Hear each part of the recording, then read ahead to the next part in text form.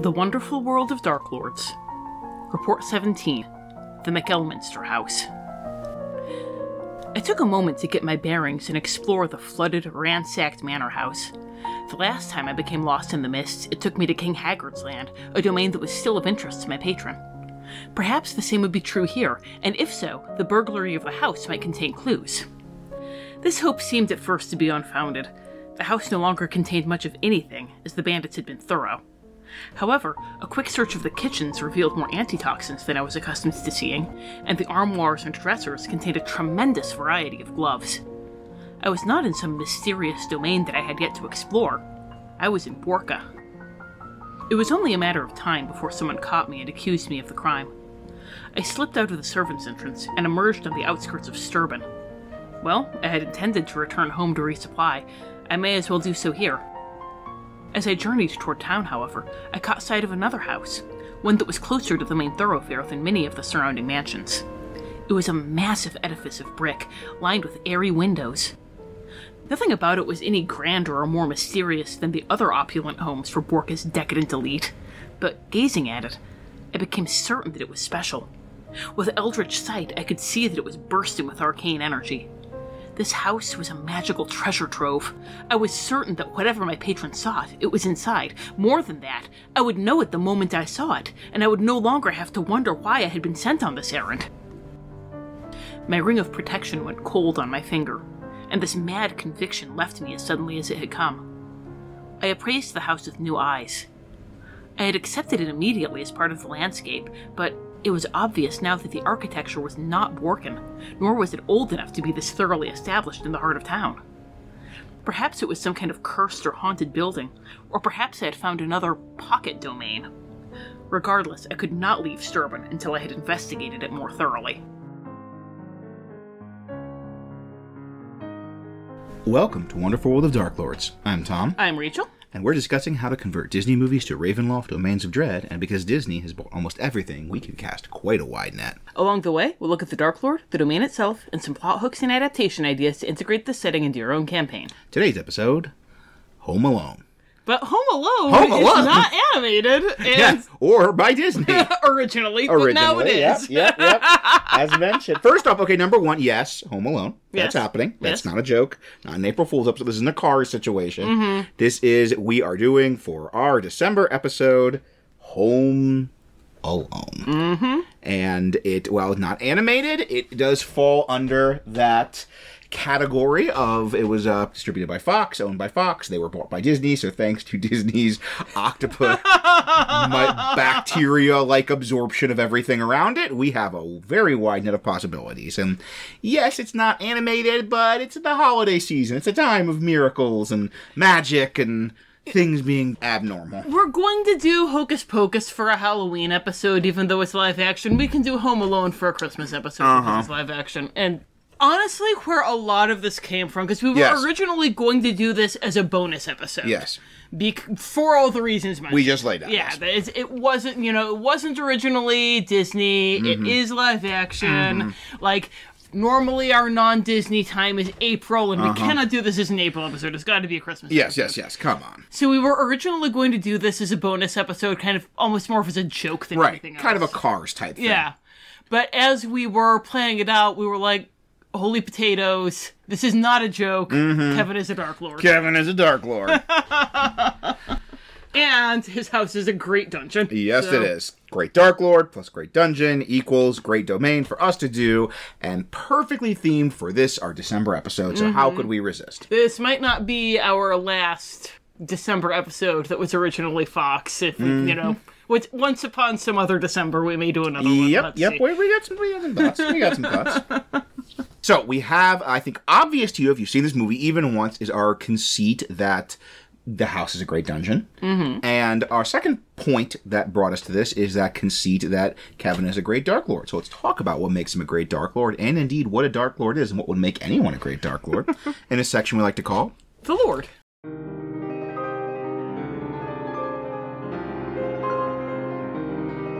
The Lord. When I inquired about the manor, the people of Sturban were eager to tell tales about the old McElminster place. Some said that it was abandoned and haunted, citing the sounds of music and the strange dancing silhouettes that occasionally appeared in the windows. Others swore that it was still occupied by a mad and mercurial wizard.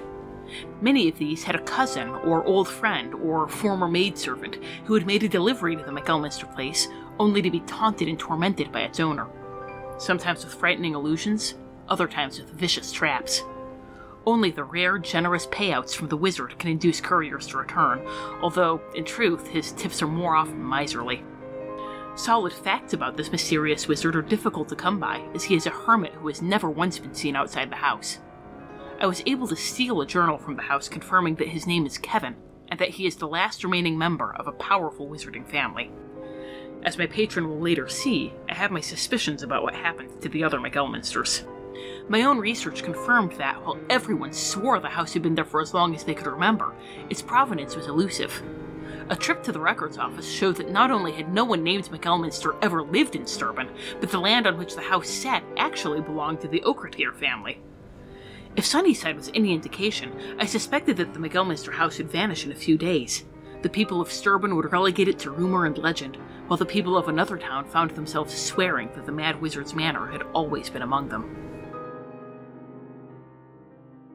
So, our Dark Lord of this setting is Kevin McAllister, or as he's going to be known in our write-up, which is a particularly copyright-skirting one. There's no, pre-existing folkloric or mythological or literary public domain tradition to fall on here. We don't even have the Santa Cecilia of, what? She's the patron saint of music. And there probably are villages in Mexico called Santa Cecilia. If you Google it, we just assumed. So, in this here podcast situation, we can call him Kevin McAllister. In the write-up, which we're going to put in the style of Edmonton's Guide to Ravenloft, domain write-up on DM's Guild for free, he will be Kevin McElminster, which I'm pretty proud of. As you should be. Right, so it's the old McElminster house. That's our sort of literary domain in the written tradition versus the oral tradition. We have a branching here, whether it's the McAllister house or the McElminster house. There are two sources. Yes, right. P and D. So, we've mentioned that our Dark Lord is Kevin McAllister for our purposes here. And so you know who Kevin McAllister is, because I don't know if there's anyone in America that doesn't. Yeah, right? Especially if you were a #90s kid. That was inescapable. But you might not know what a Dark Lord is. So, Rachel, what is a Dark Lord? Well, a Dark Lord is an evil being who commits some kind of act of ultimate darkness, and the Dark Powers take a look at them and say, "Why, hello, new friend, we want to play with you forever." And so they pluck them up and they place them in a domain which is a special hell tailor-made just for them. There are great Dark Lords. There are Inza Kolvoviches. Ooh, I haven't mentioned her before. I don't even know what we're talking about. She was the one. This could be made up. Speaking of skirting copyright, she was the one who replaced Soth as Dark Lord of Sivicus. Oh, wow, yeah, that lady. When 3rd edition was no longer had a thing with Wizards of the Coast. And so if you want to know who we're thinking of every time we say not evil for the sake of being evil, it's this one. Her curse is that somewhere there are people that aren't evil. And that makes her mad. How Cobra Commander-esque. How Skeletor of her. So, but there are many Dark Lords who are not Inza Kolvovich. Most of them, thankfully. So we're going to look at those qualities that separate the Strahds from the Inzas. And we have 4 that we've come up with.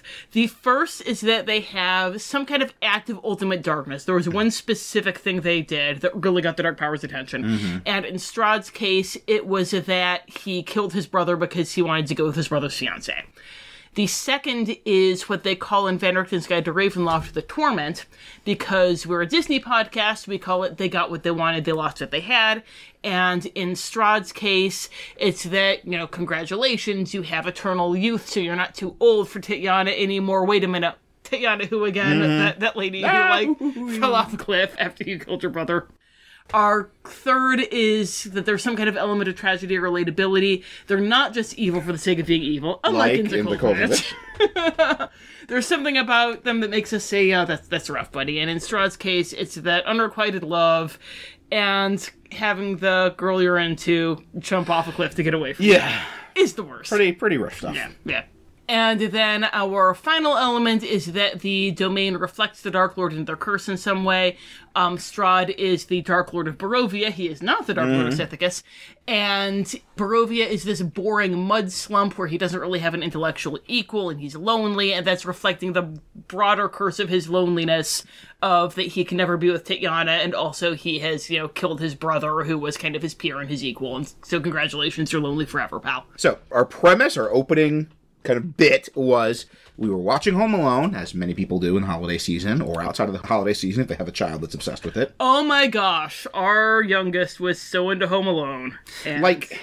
normally we have to, sit down and do the rewatch as we're, podcast prepping, make our official podcast prep rewatch. But this was, there was a good 2 weeks where Home Alone was just, cycling continuously on the TV. And we're like, you know what? We're okay. We're good. Over the course of the last 2 weeks, we've each seen the full movie 3 or 4 times. Yeah. So we're okay for that. And so we were watching it and we're saying, holy potatoes, Kevin is a Dark Lord. And it's because Kevin, in the movie, nothing no weird, crazy stuff that we're bringing in, but just even going by the movie, we hit all 4 of those things. So we'll start with the act of ultimate darkness. This is not murdering the burglars with skull injuries to the skull. This is not manslaughter. This is him making his family disappear. And, of course, we know in the context of the movie, he didn't really do this, but he believed that he did. And he wanted to, right? His wish was that his family would disappear. So, of course, it's being Dungeons & Dragons, being a world of fantasy, a world of magic, a world of horror, we can say he did. Yeah. So, to get into the backstory, we're coming up with a little bit that his father was a wealthy spellcaster. The extended family was getting together at their house, their very, very large house, on the outskirts of some village, and they were planning, getting together, and they were planning they were going to go into this teleportation circle to travel to visit some relatives for the winter solstice, the Yule holiday. There's very high tension with the family. Some things happen that make them sort of blame it on Kevin. Everyone kind of takes out their anger on Kevin. And that bickering is continuing as the father's getting ready to cast the teleportation spell. Something happened. Kevin lashes out, shoving Buzz. So we're taking a bit from Home Alone 2 here. And he shoves Buzz, knocks him into their father. At that very moment, he was doing the wishing his family disappeared. That's kind of where we get the I wish you were all gone kind of moment that we have a little earlier in the movie. And they do. They disappear. The teleportation spell goes wrong. They disappear. They don't ever arrive at their destination. They're just sort of lost in the ether of magic. Kevin has some latent spell casting abilities, and by making this powerful wish, and he channels these energies, and it's his will that takes over instead of his father's, or something. Right. You mess around. You try and spellcast with a bunch of bickering children around. Something's probably going to go wrong. And he was happy. So in both our magic literal version and the sort of symbolic psychological in the movie, it's that kind of that joy at finding they have disappeared. That's our act of ultimate darkness. Yeah. And our torment, so that brings us to our torment, which once again, we see over the course of the movie. That's just really good. It's so silly. It's such a good movie. It's Home Alone, but it's a great movie, and it's a great Dark Lord movie. It's so silly to say this, but it's true. And so he is alone, and at first, he's happy, but not really. No, he's lonely, he misses them. Once again, you could look at the movie, you could look at kind of after that first fun montage of him enjoying being home alone, that first day, basically. When he's watching the movie, he gets scared, he cries for his mother, and she's not there, and the next day, they're still gone. That was a fun day, having the house to yourself, but they're still gone. It's sinking in. They might really be gone. And he got what he wanted, and he lost what he had. Yeah. And that's a torment, baby. It sure is. But this being Ravenloft, and this being a Dark Lord, our fictional Kevin/Keffin cannot have the kind of personal growth and realization of the movie Kevin. Because that's sort of the whole point of being a Dark Lord, is you don't have personal growth or realizations. So yeah, we don't have him going and asking Santa, the guy who works for Santa. Yes. I'm sorry. to ask the real Santa to bring his family back. Right, we don't have him even wishing for it, or being the, oh, where are you? Yeah, sitting on his parents' bed looking at the picture and saying he didn't mean it. We're sort of in that first day where he's having fun. As a Darklord, he's kind of locked into that he is pretending he's still happy, he is pretending he doesn't miss them, but he does. He's lonely. He misses his family. He's incredibly guilty. He's kind of eaten up by guilt. But he's got that classic kind of Darklord double down. The classic Darklord double down of, no, you know what? It's their fault. I'm happy they're gone. Darn it, no matter how much I cry when I think about how lonely I am. those are tears of joy. I'm so happy I'm alone. I'm not sorry. I'll never be sorry. I'm not sorry, and I'll never be sorry. And we even have the part of that torment is he gets flashes of his family, especially his mother. Right? That's the one he was closest to. It's the one he had the most immediate blowout fight with before this. And he gets flashes of his mother. This is kind of our version of those, like, moments of almost, like, psychic or spiritual connection between him and his mother that we have over the course of the movie. And so he gets flashes of them in the house. They were kind of, in the ethereal plane after the teleportation gone wrong. They occasionally bleed over. But that just sort of pushes him to Darklord double down, raise the trademark, that, no, you know what, I'm glad you're gone. I'm not sorry. And so he's sublimating this a lot into a paranoia about the house. That kind of, he's sublimating a lot of his guilt over what he believes he's done. But no, he actually did in our version. Yeah, in our version. A lot of his guilt, a lot of his loneliness, a lot of his sorrow. He's sublimating it into this intense paranoia about the house, that he's paranoid about invaders, attackers. He never leaves it because he's so afraid. He's constantly building new traps and, incredibly paranoid about someone trying to steal things or break in or hurt him in some way. Because ultimately, under all this, like, even though he's got, a bunch of powerful magic stuff in the house that his father left behind, he is a small child whose family is gone. And there are a lot of much bigger people out there, and he's terrified of them. Like, he doesn't have his parents to protect him anymore. As he's going into full survivalist, I have to take care of myself mode. So now he has this great house. He has it all to himself. He has exactly what he wanted, but that's a prison. He's trapped in a prison of his own creation, which really, is there a better way to describe a Darklord? No. And you could even bring in the soapbox. Okay. All right. I need to get in my Home Alone soapbox here. Okay. All right. Because there are people who are all like, clearly Kevin is just a sadist for going after Harry and Marv because he could have called the police at any time. He just wanted to watch them hurt. And there's an element of truth to that. Yeah, especially in this version. But in the movie, there was the bit where he accidentally stole the toothbrush.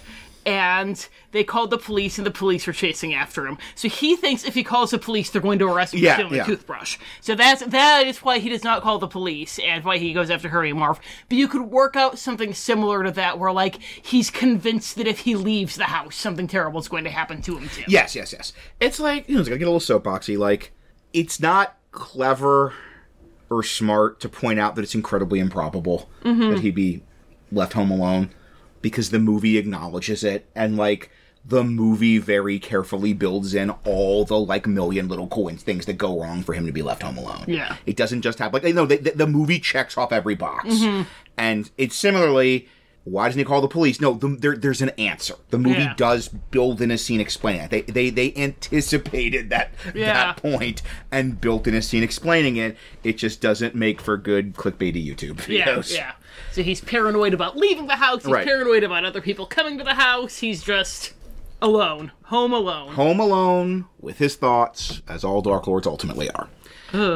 So, that brings us to our element of tragedy and relatability. And once again, I don't think I need to sell this. That part of the reason the movie works is because of Kevin's relatability. Like, the movie, like, it's such a good, that tightrope of, on the one hand, he's kind of obnoxious. On the other hand, and it's really kind of a mean and obnoxious thing to be saying what he's saying to his mother. On the other hand, we all can empathize with where he's coming from. We can all, have been in a packed house at a holiday occasion. when tensions are running high and everybody's stressed. We've all had those moments and everything went wrong. Much like with him being left home alone, just sort of everything went wrong to bring out his worst self that day. And we've all been there, and we've all had days where, like, everything is going wrong, and we just wish our family were gone, and we just wish we were alone. We all have that feeling of being, like, the youngest in the family, the one that everyone's ignoring, everyone's picking on, the one that's just being overlooked or blamed for everything that goes wrong. And we can all enjoy the power fantasy. Like, we can all enjoy that. We will remember being kids. If you're not a kid listening to this right now, in which case, hello. Hi. But even those of us who've grown up, and you might not believe this, children I just greeted, those of us who are grown up can remember being a kid and can remember, like, that sort of power fantasy of, you know what, it would be amazing to have the house for yourself, to be able to eat ice cream and watch R-rated movies and jump on your parents' bed and go sledding down the stairs, and just, it's that core wish fulfillment power fantasy that you get as an element of a lot of almost apocalyptic stuff of the, but you know what, there wouldn't be any rules. I could do whatever. Yes, there'd be zombies everywhere, but I could do whatever I wanted. I could take whatever I wanted from the stores, and I could, ride a tank down Fifth Avenue, and I could do anything I wanted. And that's part of why, as I said, the movie is so successful, is because Kevin is such a relatable character, and that makes him, even this sort of darker version of Kevin, I think, preserves a bit of that core relatability. Dear listeners, how many of you of a certain age ever got really annoyed with your siblings and said, I wish the goblins would come and take you away right now, and really, truly meant it? Yes. And not just because that might mean you got to dance with David Bowie. You were too young to understand why you wanted that at that point. But not too young to understand, you just wished your stupid baby or whatever sibling would be gone. So then finally, the domain reflects the Darklord personality, the Darklord curse. The domain reflects the Darklord in general. The domain we're imagining is just the house in the grounds, right? Like this is one of our smaller domains. This is not like a village or a town or a country. This is like a house in the grounds because, once again, that's his whole world. Like, his whole world is this house. It manifests, we're imagining it, that the house manifests kind of House of Lament style in many other domains. It can show up, it can kind of float through other domains. It's got this weird, it might be kind of a weird nexus where many domains, people will have heard of the old McElminster house, and there will be on that isolated hill, and everyone thinks it's haunted, and it's all strange and creepy and abandoned. And part of what we're imagining is that the house has a kind of, part of that torment is the house draws people. We'll get into this more a little bit in the domain section, but it draws people. Like, Kevin can't be left alone. That's sort of one of the ways the domain manifests the torment, is he wants, theoretically, to be alone, but he can't be left alone. He can't enjoy the sort of solitude and peace because people are always coming. He's always triggering his paranoia and his fear. So he's always kind of living that base child wishing your parent, even if you're not gonna like apologize for anything, you wish they were back to protect you. Yeah, like that's not there. We also are imagining that this house also has a tendency to draw other lost souls. This is sort of our version of how in Home Alone 1 we have the old man, and Home Alone 2 we have the pigeon lady, and it's because Home Alone 2 is a just beat by beat. Good lord, that movie. If like us, you had not seen it since going to see it in movie theaters in 1995 or 6 or whatever. Tim Curry is the only good thing about that movie. It's not good. It's such a it's beat for beat, character for character, moment for moment. But worse. It is just a Xerox with all the charm gone. Because part of, as we mentioned, the original is such a delicate balancing act of like things like tone. And this absolute, like, Kevin is just a little brat in Home Alone 2. Yeah. Palm trees. I don't have Christmas trees. Go to hell. And we're not talking about Home Alone 2. I can rant about it. But anyway, so we have these two very parallel characters in Home Alone 2, and in both cases, and Home Alone 1, and in both cases, they are kind of lost souls. They're kind of people that have that same alienation, that same sort of fear, that same separation as Kevin does. And in 1, it's because it's a really cool, powerful thematic parallel, and in 2, it's because it's a knockoff of 1. But either way, put them together, and we have this sense of the house draws these kind of lost souls, especially people that feel very alienated and betrayed by their loved ones. And so that's another thing we kind of have on the grounds of the house. It's not actually just Kevin. We have a couple other people sort of drawn into its orbit that are part of it now. Yeah. And whenever the house manifests, like, let's say it manifests in Valaki, I don't know how you say it. Yeah, whatever. Whatever. So let's say we're to manifest just outside of Valaki. And then, the old man and the pigeon lady, they would be there, but then they would kind of like wander out in Valaki place. They wouldn't just be hanging around in Kevin's backyard the whole time. But then whenever it packs up and leaves, they always find their way back there. So, and that might even be a fun, like, all of these different towns have the legend of the Shovel Slayer. Yeah. She's like this boogeyman everywhere, or the pigeon lady, yeah. Oh, I love that. That's good. That's a great, like, plot thread. Your players hear about the Shovel Slayer, and then it's like, oh, wow, weird. It's like the third town we've been to that we've heard about the Shovel Slayer. That's the plot. And they follow it. It's like, oh, Home Alone, oh my god. So, fundamentally, the house is his fortress, the house is his prison, the house is the reflection of that inner self, and that is why I think we can say all of our hallmarks are present in Kevin, even in the movie, just in our version, even more so. So, as a darklord, which we've well established he is, he has certain powers and abilities, and let's talk about how we kind of wanted to do that, because unlike many Disney movies, this is not someone who turns into a dragon or has sorcery or the powers of the occult or commands a legion of followers or whatever. This is a mischievous boy with a glue gun. And for the basic stat block, he has stats similar to a scout, because that gives us ranged attack for the BB gun, that gives us some survival, some profession, some stealth. We are saying that he has proficient in all tools, because that is, he is this incredibly handy, incredibly crafty, building all this stuff. He has a wand of magic missiles, because that's our version of a BB gun. Yeah. And he has all of these magical resources he has access to, which we said his father was kind of a spellcaster. And most of the things replenish themselves. Like all the supplies. He's not like starving. He's not eating shoe leather or anything. Sometimes he'll fall and get things delivered, which we'll talk about in a minute. But, his father made things that magically replenish themselves, and also part of sort of the dark powers, part of the sort of curse magic of the curse is he always has the supplies he needs. And his father has made some automatons, but he's repurposed them into security, so he does have to do a lot of housework. This is kind of, we see doing the laundry and doing the shopping, and this is sort of how he keeps busy, and this is how, even in the movie, he's kind of sublimating some of the feelings he's having and trying to sort of be a better person, is this kind of taking responsibility and caring for the house.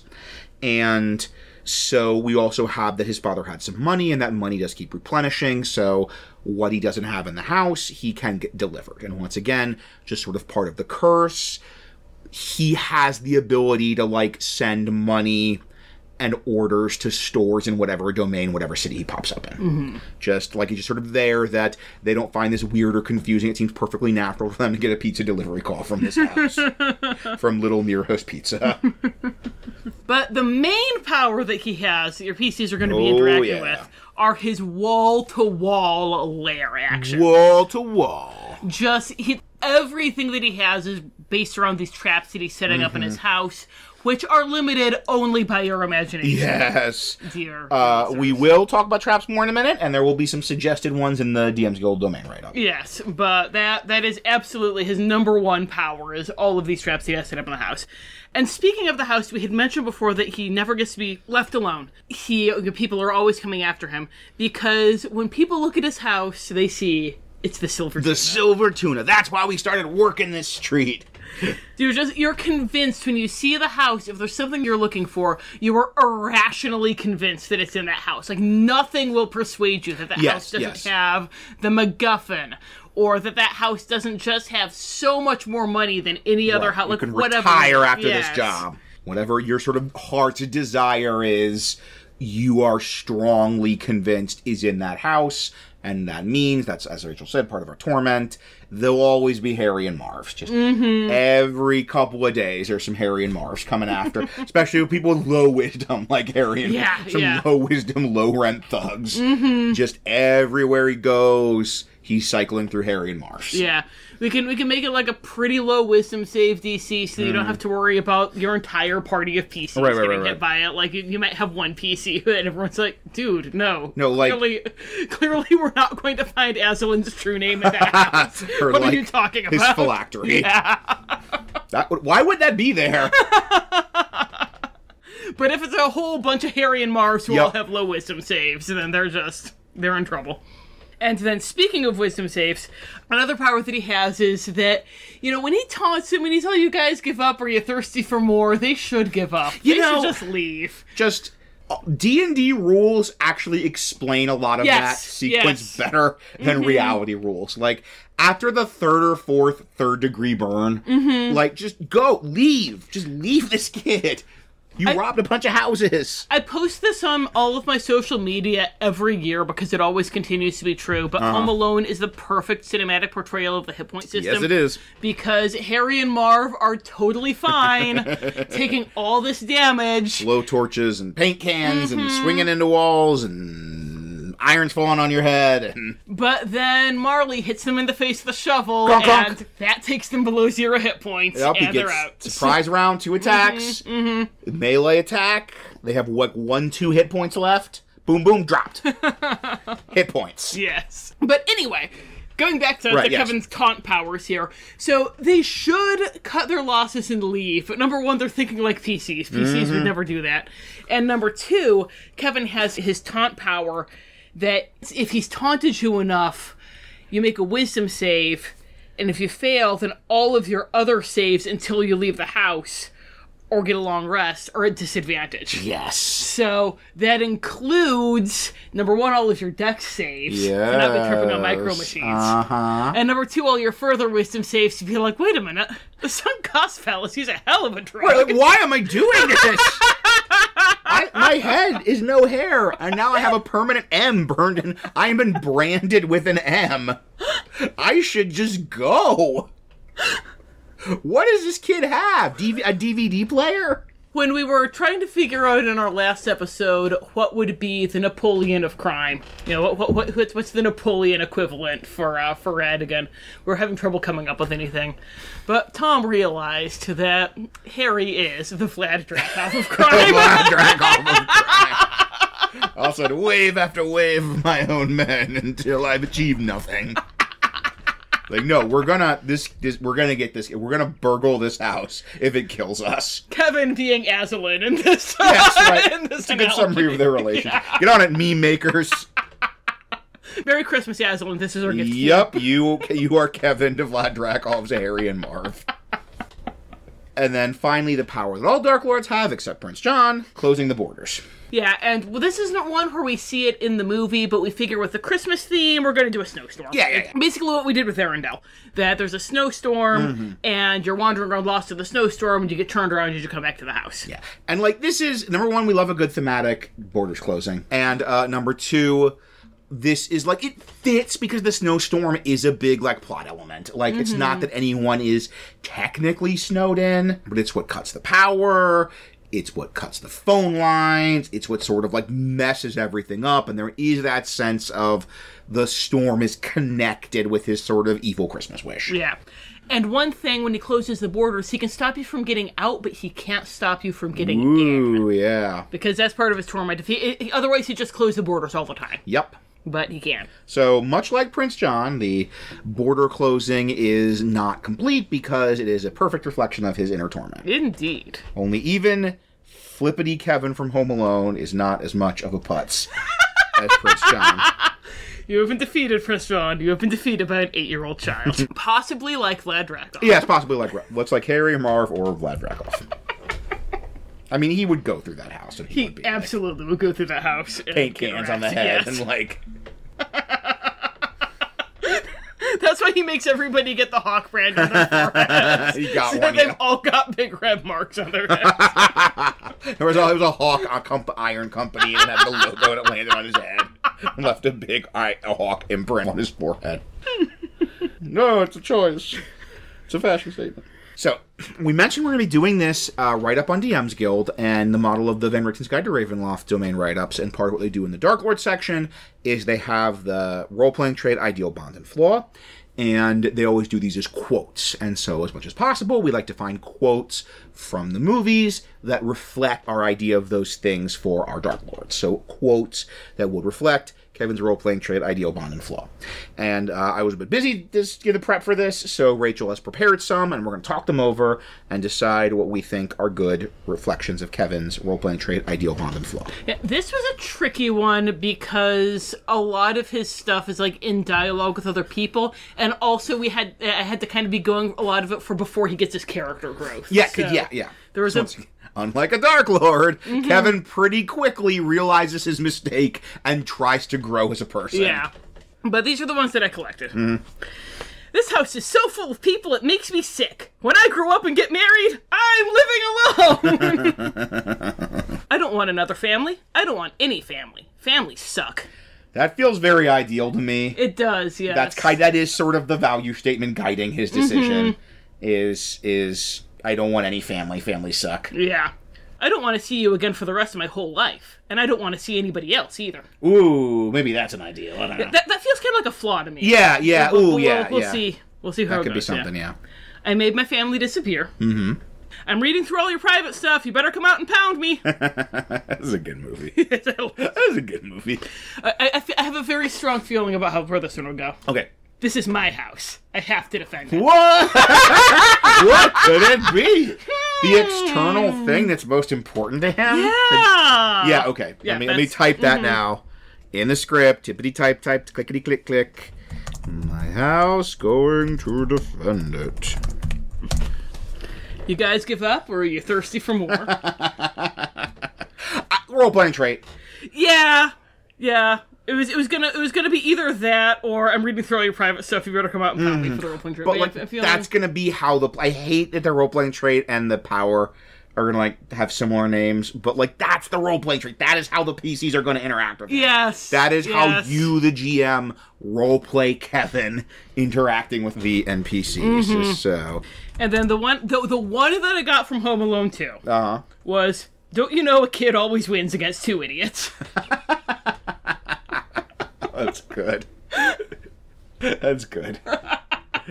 Okay, so we've got I think we've got a really strong role-playing trait.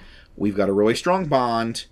And then ideal and flaw. And once again, much like Ernesto de la Cruz / Jorge de la Cruz, as he's also known in the written tradition, that they're very similar. The D author. Yes, they're very similar. So, what do you think? Versus ideal versus flaw. I was thinking basically what we said when I read through these, that I don't want another family, I don't want any family, families suck for the ideal. And then for the flaw, I don't want to see you again for the rest of my whole life, and I don't want to see anybody else either. Those are the ones I was thinking. What are you thinking? I'm looking at this house is, the house of people makes me sick. It's not. But when I grow up and get married, I'm living alone. That's such a telling line. Because it is that sort of... Longing for companionship, but rejecting it. Yeah. But that's a little, I have to explain it. Yeah. I'd have to explain. If you saw that, you'd be like, what? And I'm like, oh, well, what I'm trying to say here is, I'm like, oh, okay. But I can't do that in the write-up. Yeah. So, but in the flaw, I don't want to see anybody else either. Yeah, let's go. Let's cool that. I don't want to see you again. So again, much like De La Cruz, whatever his first name might happen to be, we have... And like many well-written characters, their ideal and their flaw are sort of two sides of the same coin. Yeah. That it's the same basic impulse, but it's whether it's sort of their version of the impulse, how they would tell it to other people, versus how it causes them to make mistakes and errors. I think it was similar for Lotso too. Yeah. And flaw went hand in hand. We kept orbiting the same couple of quotes about being self-mastery and not needing anyone. And all right, so cool. We have our powers, we have our base stats, we have our quotes. That wraps up our discussion of our Darklord, Kevin McAllister, or some other name. And thus, we now can talk about something we have dropped a little bit of hints about. We can talk a bit about the very small but very trap-filled domain that he is lord of. The old McAllister house, as that legend in many villages across the domains of Ravenloft, in a section that we like to call... The Land.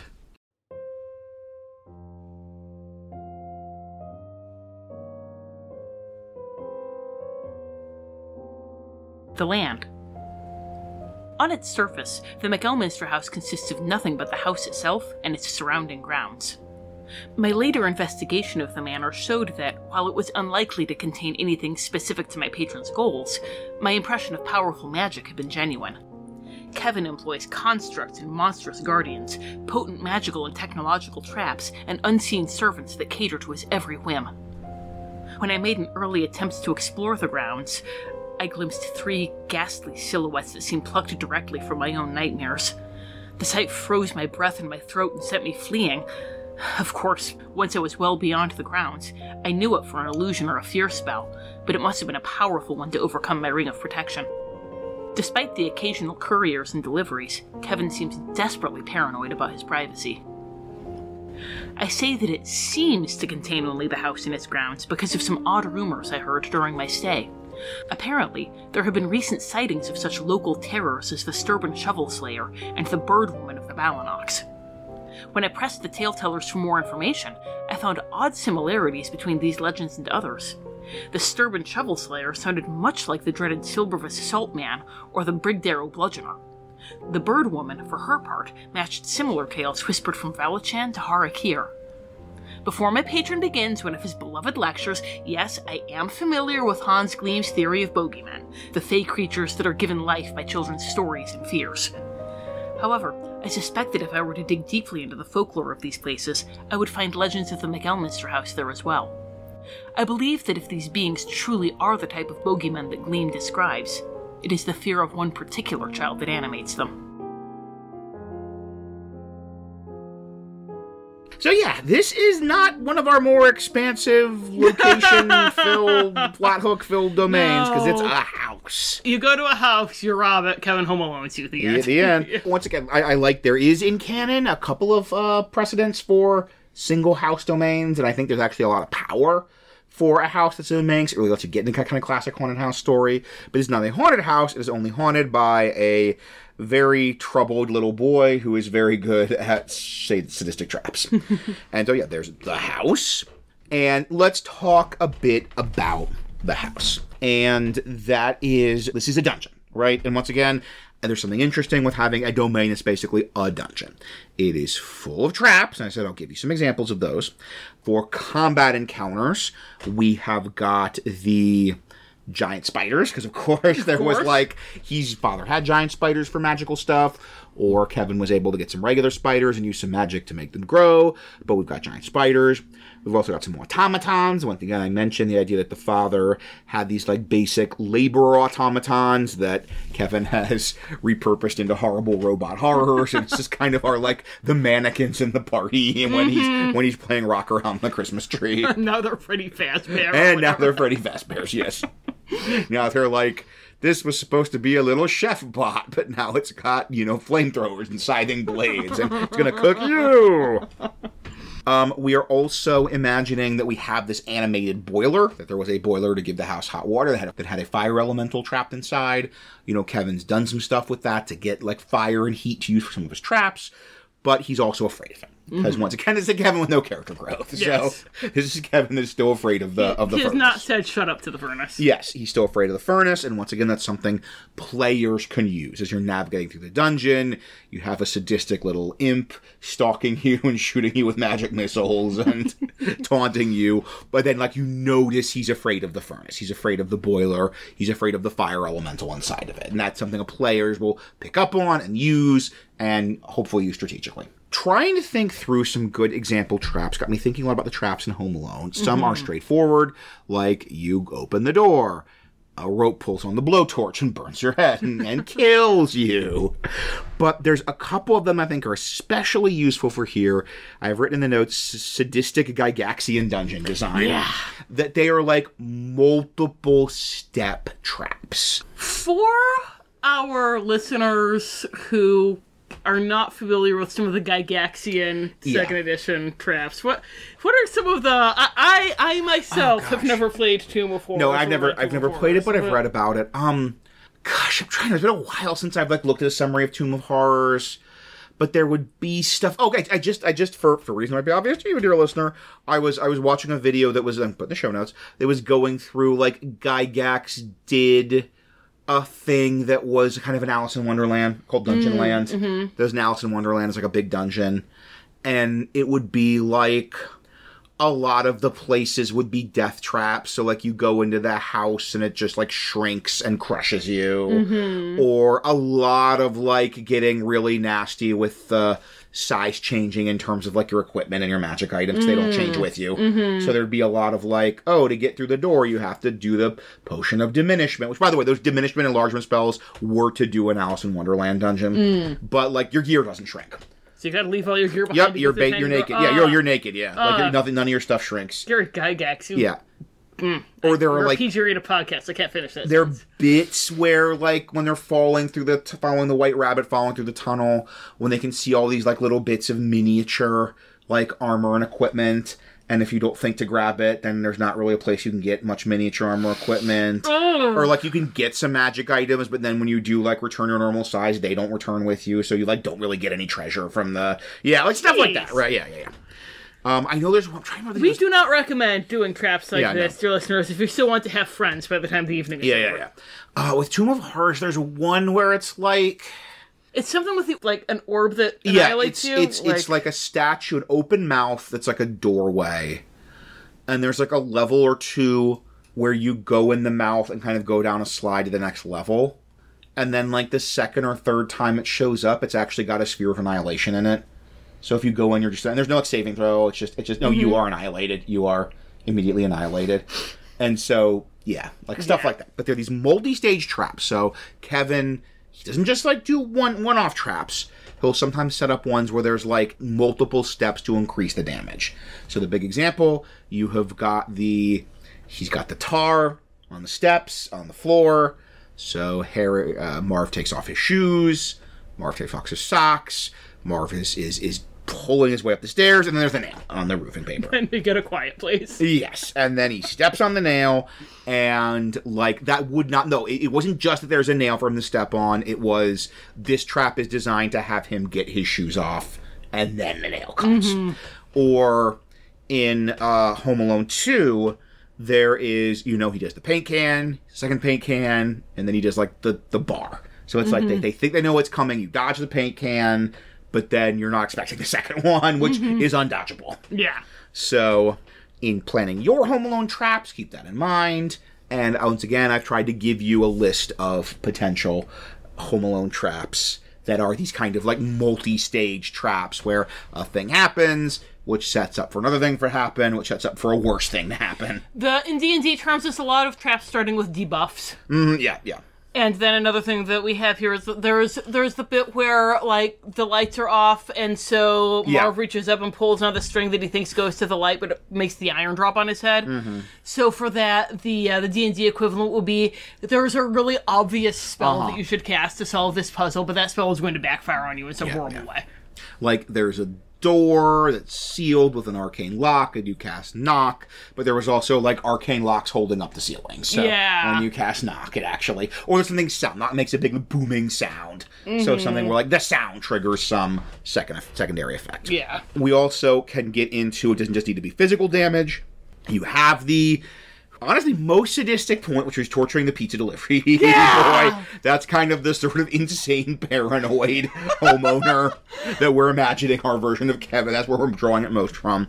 So you can have things with casting fear, mind affecting stuff, using sounds that are sounds that connected with fears of the players, kind of the equivalent of some kind of phantasmal killery type stuff or nightmare type stuff. But so you do have, you can draw from the movies and actually get some of those more psychological traps as well. And then the other thing that we had mentioned being here beyond the house and the traps and everything, the other kind of hook that we have for you to explore is those lost souls, like Old Man Marley and the Pigeon Lady.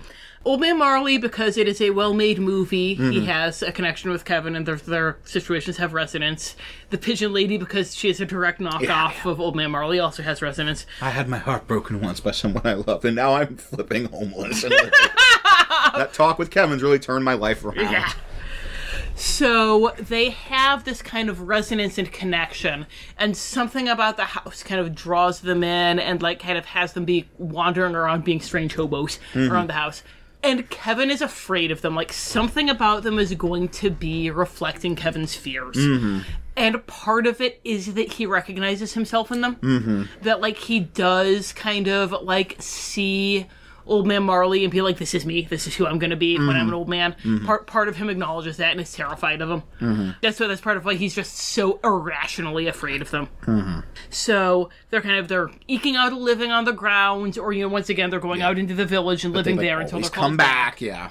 And they're able to help or guide the PCs. The PCs can kind of break them out of sort of the rut that they're in and kind of the cycles they're trapped in. They can have that church scene with them. Yes, you can be Kevin in the church scene. You can be Kevin in the church scene, yeah. The problem of the sort of Darklord stasis, Ravenloft domain stasis, unless you want to change things a lot, like, obviously you're the GM, do whatever you want, but in sort of general canon Ravenloft rules, you can't, like, save Kevin. Like, this is his torment. He's stuck here. You can't give Strahd a copy if he's not that into you and he stops pining for Tatiana. It's just, they're stuck in their ruts. But the great thing is you can have the church scene. You can have the opera house scene with the Pigeon Lady. You can break them. You can save that. And I think the way to kind of use these guys, too, that they're having them look frightening is, again, your PCs also are going to hear at first that they're the Shovel Slayer, or that the Pigeon Lady, like, has her murder birds or whatever. That they're kind of being forced into these scarier roles because that gives you, you know, the thrill of discovery that they're actually not so bad and be forced into this. Like, you want to have that whole kind of bit where you think that they're the bad guys also, or maybe even that they're working for Kevin, and then you find out that they're not, and you're able to save them. And the great thing is, since they are connected to the house, they spend time there, they can, like, help the PCs. Yes. They can guide them, they can show them back doors, they can warn them about traps, they can, like, scare Kevin away. So they can hit Kevin in the face with a snow shovel. In the face with a snow shovel, as many of us parents have possibly thought of in moments. In moments when our children start repeating some of his lines. Yeah. And get banned from watching Home Alone for a month. You know, for just random example.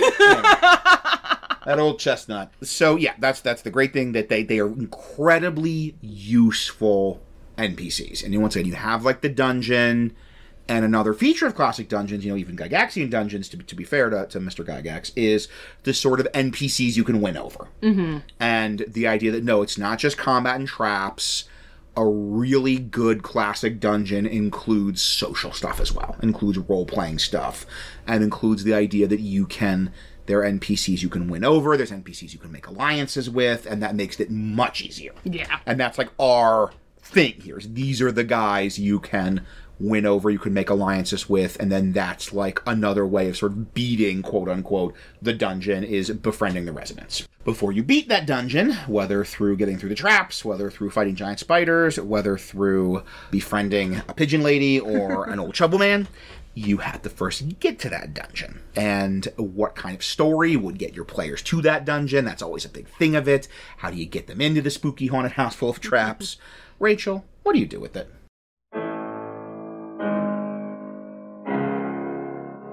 Dread possibilities. After another failed attempt to penetrate the defenses of the McElminster house, I found a pair of shabby-looking men sitting in a horse cart outside the grounds. They greeted me, and as they asked a series of questions that they surely thought were subtle, it became clear that they were burglars who were sizing up the house to rob it, and that they suspected me of being the same. I sensed in them the same obsession that had briefly gripped me. They were convinced that it contained very fine jewelry, a possible cash hoard, and toys for some reason. No doubt these were the men who had robbed the house that I had arrived in. While I had no illusions that the two were master thieves, they had clearly been staking out the house for some time, and if I wished to learn Kevin McElminster's secrets, it would behoove me to seek assistance, even if they provided nothing but an extra target for his spells. I was able to convince them that our chances of breaking into the house were better if we worked together. That evening, we returned to the McElminster house. I refuse to recount the indignities that were heaped upon me in that house. Suffice it to say that, as mentioned, Kevin McElminster specializes in traps. I am certain that my hair will grow back, and in the meantime, Borka has excellent wig makers. The precise traps I encountered between entering the house and burning my way out of the giant spider's web are far less important than what I learned about the creator of those traps. As I picked my way around a series of caltrops, I saw that the walls of the house were lined with family portraits. But all the faces had been slashed away, save that of a smirking golden-haired boy. The house's library was filled with spellbooks of breathtaking power, but their pages were sticky with jam and smeared with clotted cream. In the laboratory, which was littered with elaborate clockwork playthings, I found a circle that appeared to contain glyphs for a spell of planar travel, but the lines were smudged. I do not know precisely what would have happened to anyone within that circle, but I do not envy them. Kevin shouted taunts in a child's high and mocking voice with every trap we encountered, but only showed his face in moments when he believed himself to be invincible, such as when I dangled upside down from a snare lined with vicious metal teeth. However many years he had been alone in that house, his face and manner were still those of a boy of 8. And like any bullying child, while his jeers were triumphant, there was terror behind his eyes. And across his entire face once my eldritch blast struck it. I want adventure in the great wide somewhere. I want it more than I can tell. So, Rachel, why did your players come to the spooky old McElminster house? Well, our go-to here because... we don't want it to necessarily be that you're automatically robbing the McElminster stuff, getting silver tuned and everything, because that's... don't be butt puppets. Don't be butt puppets. Please do not whammy your PCs to make them think the thing they want is in the McElminster house, and then they find out that it isn't. Yeah, no, that'd be a bad move. You'd be Gary Gygax, man. Don't do that. The thing I learned with a lot of DMing is that with Dungeons and Dragons especially, PCs, players, they want to be cool. Yes. And no one's less cool than Harry and Marv. Except maybe Vlad Drakov. So don't use your omniscient GM powers to make your players be Harry and Marv. Yeah. That would not be cool. Mm-hmm. But the thing with the McAllister house, we've mentioned... I'm going to be switching back and forth with McElminster and McAllister, as I already have been, interchangeably, because they're the McAllisters, but McElminster is so fun to say. Yes, it is. But so he's getting these deliveries, and so someone has to deliver stuff. So he's ordering things, he's pranking the delivery people, and if he's at a place long enough, or if he's been to a place before and then comes back, no one wants to deliver stuff there anymore. The only way you're going to be able to deliver stuff there is if you get a massive fee. Uh-huh. So if your PCs are short on cash, then this is a way to, oh no, you just make this one simple delivery, do this one simple job. Right. And you're going to get so much money. And the great thing is you can have a great setup here of they go, some business, some store they interact with says, I have this delivery, I will pay you hundreds of gold to do the delivery because this person pays so much, and all of my regular delivery people are afraid because they say the house is haunted. Mm-hmm. And your players are like, all right, we're doing a haunted house. And then you Home Alone them. Yeah, because... And then it's Kevin. Because it's not ghosts, it's angels of filthy souls. Yes! That would be fun. That would be a fun, end the session with the reveal that we're in a Home Alone. That we are, in fact, Harry and Marv. Yeah. But we chose to be Harry and Marv, and that's the critical difference. Mm-hmm, mm-hmm. And because Kevin is... When the delivery people come, he doesn't want them to get any bright ideas about attacking his house. Uh-huh. So he's getting the delivery people to come, but he's scaring them away. Partly because he's paranoid and doesn't want them getting any bright ideas, and partly because Kevin is a little sadist. Yeah, right. Much like Gary Gygax. Yes. Also, he's just boredom. Mm-hmm. There's something to do. It's like we mentioned, the whole maintaining, a lot of his day is maintaining the house, and he's so paranoid, and, that kind of mindset, you're going to be turning on the recording of barking dogs to chase off delivery people, and, he'll pay, because he needs this stuff, and he wants more delivery people to come. He will be, 50 gold of groceries and a 200 gold tip. But then he'll scare them off because he's a bored little sadist. But Tom they make this delivery to the haunted house. They get Angels of Filthy Souls, but that sounds like the end of the session. How do you actually get them to go into the house? Yes, because, our pizza delivery guy, he is the one who made his mistake. He is the one that, did the rational thing of being like, now I'm gonna leave. I dropped off my pizza, now I'm gone. Unlike Harry and Marv. So, don't use the mind whammy. Don't silver tuna them yet. You can do that later when they go in. I think a couple of possibilities. One, honestly, if just Kevin plays a prank on them when they deliver. As we mentioned, you might not need to mind whammy them to get them to Harry and Marv. To be like, no, I don't care how many traps we set off. We're getting this little jerk. We're gonna fry his cojones in motor oil. Look what you did, you little jerk! Yeah, we're gonna get this kid. We're gonna nail this kid to the wall. Bite all his little fingers off. Right, yeah. Many parties I have interacted with, that would be enough of just an NPC, humiliates them and mocks them, and they're like, we will die to get this guy. To get revenge. Mm-hmm. You could have it be that they're approached by someone else who gets them to go in. So someone's like, hey, I know you're making this delivery. I want to go in and I need your help. And maybe they offer them more money. Maybe they were a previous delivery person. Little Nero's pizza boy's getting revenge. Yeah, right? I mean, he deserves it. Yes, he does. Why did you do that, Kevin? He didn't do anything to you.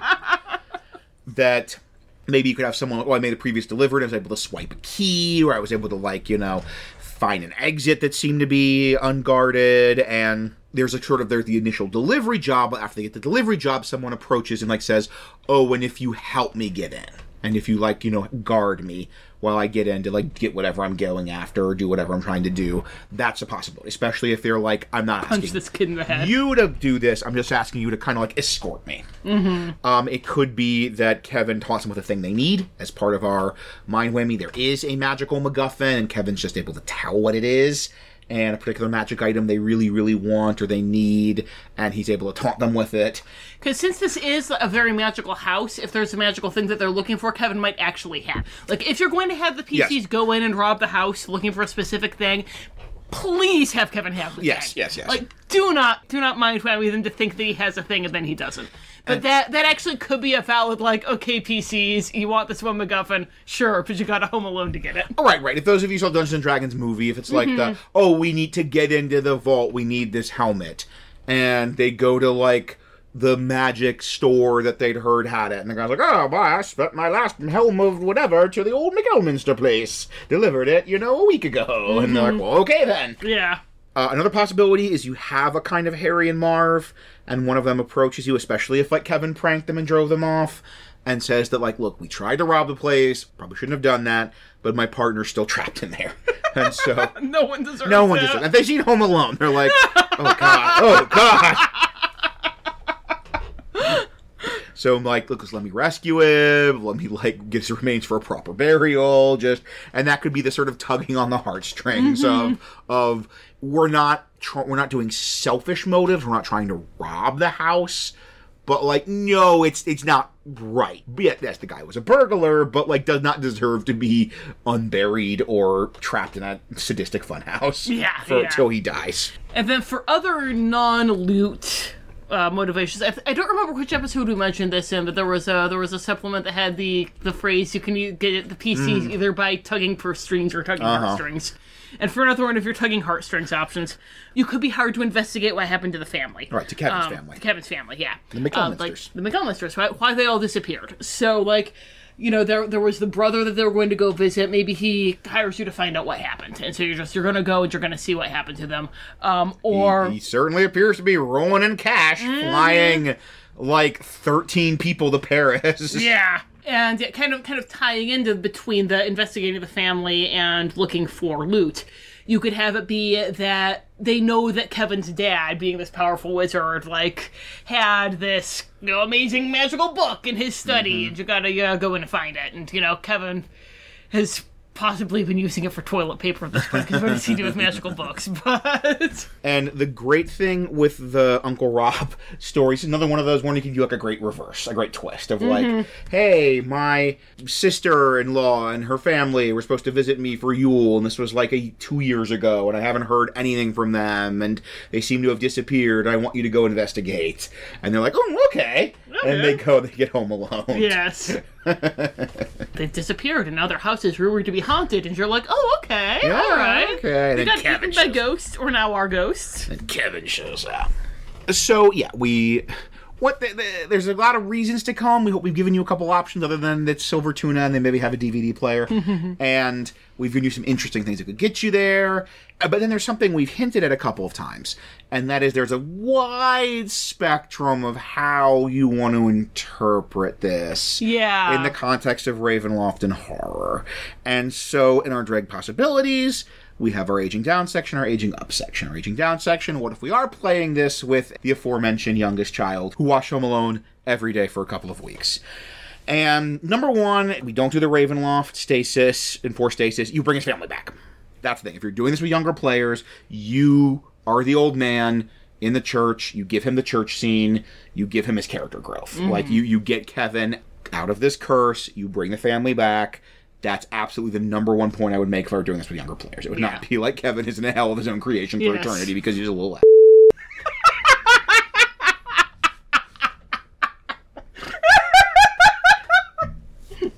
No, this is fundamentally, in this version, Kevin is good at heart.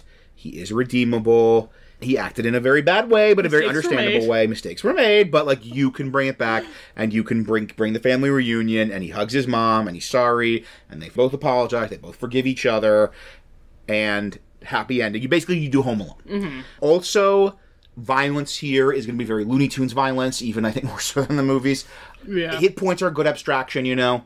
Like, you say a iron falls and hits you, and you take on the head, you take X points of damage. That's a kind of a nice, abstract Looney Tunes violence thing. With terms of the traps, you've got kind of two paths you could take. One is, there's a very good chance kid players are going to be angry at these sadistic traps. Like, these are meant to be mean. And, like, in the movie, they're meant to be mean. And you could, in that case, if you want that kind of element of meanness, you kind of don't have the redeemable. You make him like maybe an adult. You have the idea of Kevin, but he's not like that. Like you don't want Kevin to be the figure they identify with if he's going to do stuff that makes them angry. Yeah, there are kind of two ways to go with an aging down Kevin, and one is that he's the kid and he's Kevin from the movie and you save him. And the other one is basically you have the Home Alone dungeon.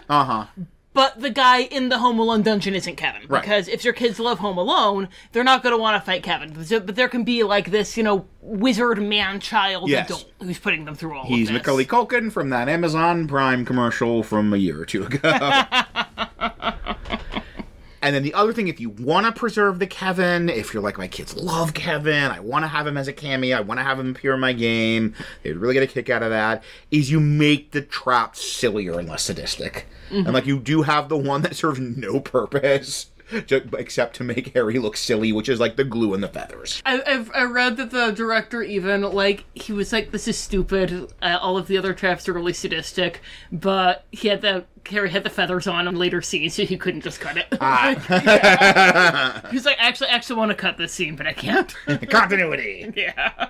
And, you could do, once again, less of the blowtorches to the head and more of the falling down. And, like, that still might be annoying, but it's not going to be, like, maybe getting under their skin and getting them as angry as, like, stepping on nails or having blowtorches on their head. And there's just a lot of slipping on ice and slipping on micro machines. And if you are doing, again, the identifying with Kevin, the doing the power fantasy, the having Kevin say a kid, there's another Home Alone adventure that we're going to link to in the show notes because it's great. Watsy did it as a official, like, a holiday session. So there's a lot of names changed, as we were doing. So you can't get mad at us, Watsy, because you did it first. And it starts with the PCs are hired by, like, this Thieves Guild agent to burgle a house.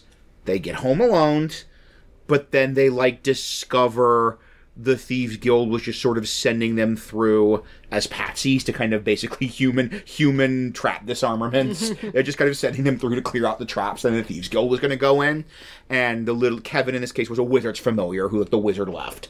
And the little wizard's familiar was like, oh no, can you help me fight them? So then they got to do the Home Alone. They got to be the Kevin. The GM was really clever. Like, he gave them a list of supplies and said, basically, each of you can come up with a trap based on these supplies, and then ran that encounter where they're, like, leading the other Thieves Guild members through the house and setting off the traps they made. Yeah. Like, that's the dream. That's the dream. So, like, if you're playing with sympathetic Kevin, I think that it needs to be definitely followed up with them getting to be Kevin. Yes, if they're kids, that's what they want to do. That's what they want to do. They want to, like, oh man, oh my goodness, how many traps our youngest was making after his big Home Alone, or enduring his big Home Alone binge. Yeah. But what if they are adults? And they're adults who maybe have a little less identification and sympathy with that sadistic little brat. And what if you want to age up this story? If you want to age up this story, I don't think this is going to be one where we need to give you a skip ahead warning. I think we're all right. Yeah, future Rachel might come in and eat those words in a minute, but we'll see what happens.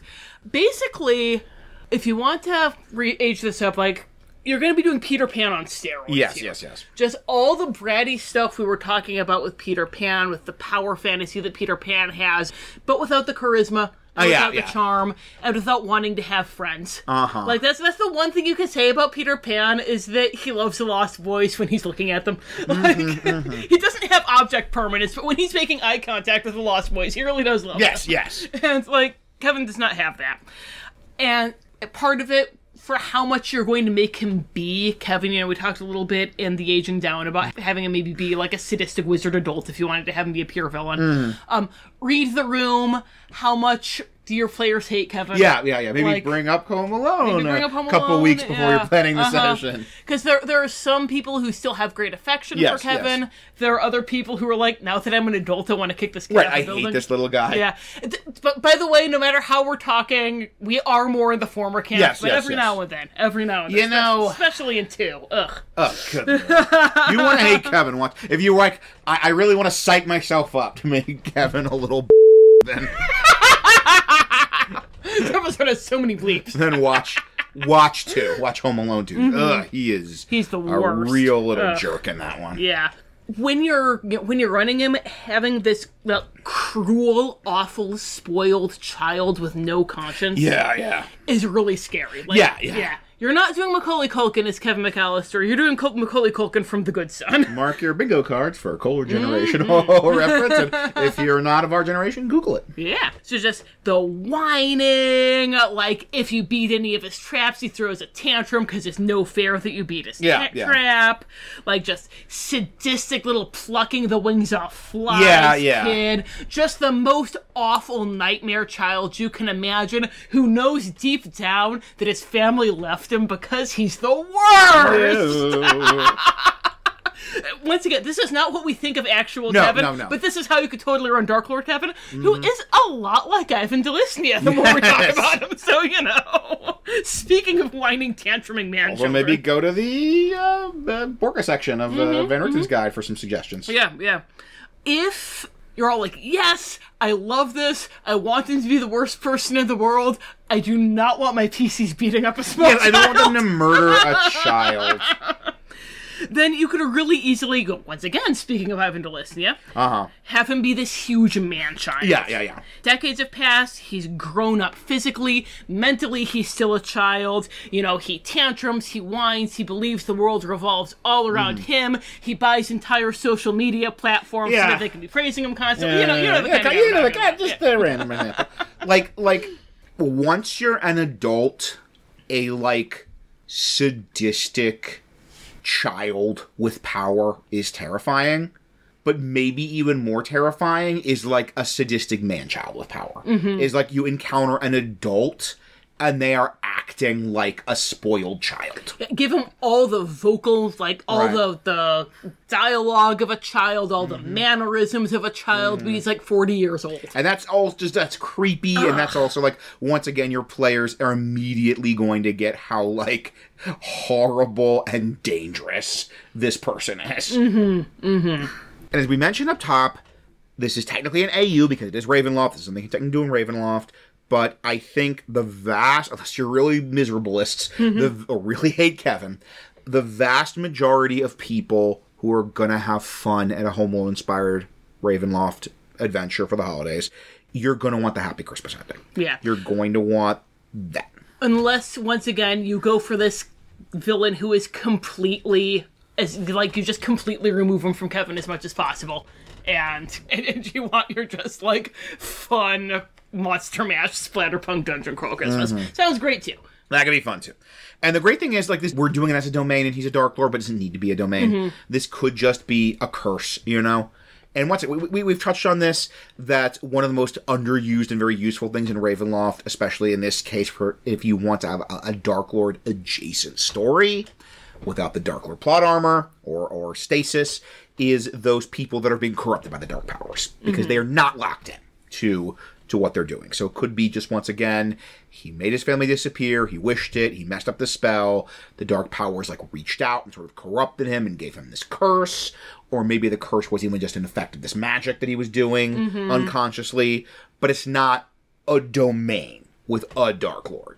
And there are plenty of haunted houses in Ravenloft that are not domains, they're just cursed haunted houses. There's also, if any of you have seen the Russian movie Night Watch, which you should, it's great. It's really good, yeah. I'm sorry, I'm going to spoil part of it for you. But there's this woman who's under a curse, and they find out she actually cursed herself. And you can have it be that, like, Kevin feels so guilty that he did this to his family that he has cursed himself. And that you need to get him to break this curse that he has put on himself. And that's your Happy Christmas. And that gives you our church scene. Like, yes. You could be the old man, or the old man Marley, you can have the church scene, you can help him realize his mistakes, and once he sort of forgives himself, repents, the curse is broken, his family comes back, they hug, Happy Christmas ending. Everybody goes home with the Yuletide glow. And another AU, because this is not related to this is not something we are doing in the sort of canon version of the domain, but it's a cool possibility, is that the lost souls could be his family. Yeah, this was a thing that we came up with because we were thinking about the Pigeon Lady and how he's running away and afraid of the Pigeon Lady, and so much of the ending of Home Alone 2 comes from, like, his reconciling with the Pigeon Lady. And we're doing this whole thing with him wanting to reconcile with his mother, that he never gets that reconciliation, and what if the Pigeon Lady is his mother? Whoa. Like, what if he's kind of transformed his family into these figures that terrify him because they're sort of representing the things about his family that he dislikes but also longs for and is feeling guilt about. So, like, the Pigeon Lady is his mother. Like, maybe you could have something where she had pet birds. And, like, she's just, you know, she looks like this terrifying hag with all these birds all over her, but underneath it, his mother is in there. And you could have Buzz be an ogre, or a troll or something like that. Fuller is a water elemental, of course. And when you get him to recognize and acknowledge that there's family, like you, the PCs, you, once again, you talk to them, you get the church scene, you find out who they really are, and you're able to bring them and reconcile them with Kevin. Right. And then you have that scene of forgiveness. Either way, you know, whether you want them to be his random lost souls, not being at all, be his transformed family. And there's also fun, the transformed family could be good because it's a good way to bring in those other characters. If you're like, you know, I really want to bring in the mom. I really want to bring in Uncle Frank. I really want to bring in Buzz. Like, gosh, what is Uncle this is a way to do it. Real jerk. Just a real bad dude. Just the worst. That you can then have them. You can even have this sort of, wait a minute, this portrait of the family. Why, that ugly-looking, dull-eyed older brother. He's got the same, like, very similar face to the troll that was there. Or this, you know, once again, that little cousin looks like the water elemental. They've got that similar facial features. And, yellow water elemental. Yeah, you've got the, like, trail of clues. And once again, that gives you a sort of an aha moment to have in the dungeon also be this sort of mystery. And then they solve the mystery, and then they can bring the reconciliation. They can help the people remember who they are, they can talk to Kevin, and it can actually be solved through the role-playing and, like, investigation role-playing If I were to run it, that's probably the version that I would run. It's this version with the family. Gives you that heartwarming ending, but you also are having to go through through his little fun house to get torn up. In order to solve the mystery. So while the Kevin as Darklord is an inherently deeply bleak concept, we hope that we've given you a couple of possibilities for whether it's children or adults who just love Home Alone and don't mind Kevin that much. You can have this be a heartwarming Christmas session. And then we'll finally give you our parting thoughts on that potential heartwarming Christmas session or incredibly bleak deconstruction of Kevin as an immature sadist man-child. And give you our parting thoughts in a section we like to call Parting Thoughts.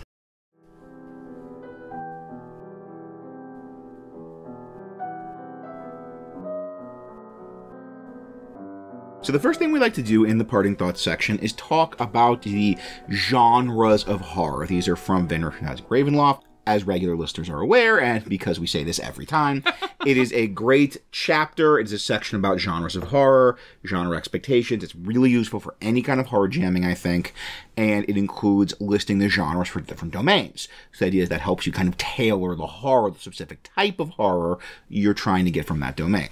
And so this one is trickier than some of the others. I thought it was incredibly easy, but only for one genre. Like, there's one genre, it absolutely is, and after that, I got nothing. What do you got? Slasher. Yes, slasher. Like, if you do a horror version of Home Alone, Kevin is Jigsaw. Yes, That's just all there is to it. actually, speaking of a horror version of Home Alone, in either the late 80s or early 90s, there was a really good Wes Craven movie called The People Under the Stairs. Oh, yeah, you've told me about this one. And most of it is set in this house, this, like, boarded-up mansion where this crazy couple has been building, like, traps and secrets and things like that because they're terrified of, like, burglars and stuff. And they've been doing that for, like, their whole lives. So, honestly, hard R Home Alone, that's a metaphor for racism, is not, like, a terrible summary of The People Under the Stairs. So, like, if you wanted to run a super bleak, horrible, nasty, aging up Home Alone game, watch The People Under the Stairs. And just do that, but have it be a little blonde cherub and not these two horrible Ronald and Nancy Reagan-esque characters. Yeah, honestly, and to a lesser extent than what you've told me about The People Under the Stairs, but even, like, that episode of X-Files with the hillbillies is basically Home Alone. Yeah. Home. Yeah, there you go. Alone. Yes. Architect's Chainsaw Massacre is Home Alone. So The Collector, sort of you could take the Home Alone stuff from there if you want some really nasty traps. Just and those are all slasher movies, basically. Slasher movies, yeah. Those are all more or less slasher movies or slasher TV episodes. So yeah, absolutely. Bizarrely enough, as much as you might be surprised when she first said it, I absolutely agree the obvious choice is slasher. He is Jigsaw. Yep. Full stop. You want to play your game? Are you thirsty for more? You guys give up. You're thirsty for more. So, the other one I was thinking was psychological. And that is not so much in the setting as we've established in canon, but there is this subtext of the house kind of calling people's loneliness and having a kind of mental effect. Like, it calls lost souls. It makes you obsessed with breaking in. It kind of is like bending your mind. It calls the lost souls and sort of keeps them there. So we're saying that as more of an NPC thing. But if you used it on PCs, or, from the perspective of those NPCs, this is a kind of psychological horror. This is a, like, mind whammy house that messes with your will, that messes with your desires, that maybe messes with your emotions, that kind of can draw you there, then keep you trapped there. So I think, not as much with our version of things, especially from the PC's perspective, but there's an argument to be made for psychological horror. And if you go with the AU or his family are the people wandering around the grounds, that's gothic as all heck. That is gothic as all heck, yeah. The physical, the form, the past reaching into the present, the sort of past sin that's manifesting in this kind of physical transformation. Yeah, gothic as heck. I think for the Van Richten's write-up, I am going to do the slasher and psychological, because we do have those elements, but with a capital S slasher. Yeah. Like, this close to only being slasher. Yeah. So, and once again, you could use those genres of horror, as we've been saying, if you're like, I love this idea for a holiday session, but I don't want a goofy lark. I want horror. Yeah. Then that's how you do it. You would say, what is the genre? Slasher.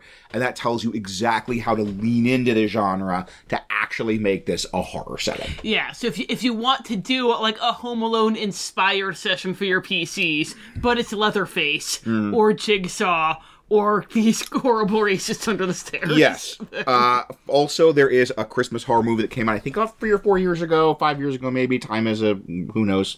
What is time? Pre-pandemic or post? That is the only way we measure things anymore. Okay. I believe it's called You Better Watch Out. And it was described as a sort of Home Alone, but Kevin is Macaulay Culkin from The Good Son. So... like Kevin is just a spoiled little sociopath. So once again... Oh, so it's Home Sweet Home Alone. Okay. Exactly, yeah. If you are... we would not do that. We would run this as kind of a goofy holiday lark, I think, if I may speak for both of us. Yeah. But you're not us, or you'd be doing the podcast. And if you actually want to get a capital H horror, I think I would look at that movie as a very, fertile source for like a different version of Kevin. Like kind of take the kid in that movie, the Kevin analog, as how I would role play Kevin in Home Alone, but it's horrible and you're gonna get like murdered. So we talk about in all of our domains, some of them are Barovia or Darkon, or in the right loving hands, Vorka. Among all right thinking and righteous individuals. And you can play for years and years and years, because why would you ever go anywhere but Vorka? What more do you need?